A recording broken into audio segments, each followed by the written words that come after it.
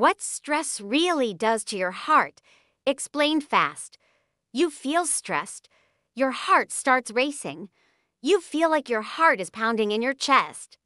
You might even feel like you have a stress-induced heart attack. But what's actually happening in your body?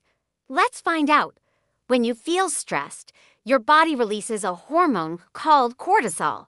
Cortisol makes your heart rate go up and your blood pressure rise. It also makes your arteries constrict, which makes it harder for your heart to pump blood. And that's why you feel like your heart is racing. But there's more. When you're stressed, your body also releases adrenaline. Adrenaline makes your heart pound in your chest. It also makes your breathing faster and your muscles tense up. And finally, when you're stressed, your body goes into fight or flight mode. This makes your heart rate go up even more. It also makes your blood pressure rise and your heart start pounding in your chest. So next time you feel stressed, remember, it's just your body's way of protecting you from harm. Just take a deep breath and relax.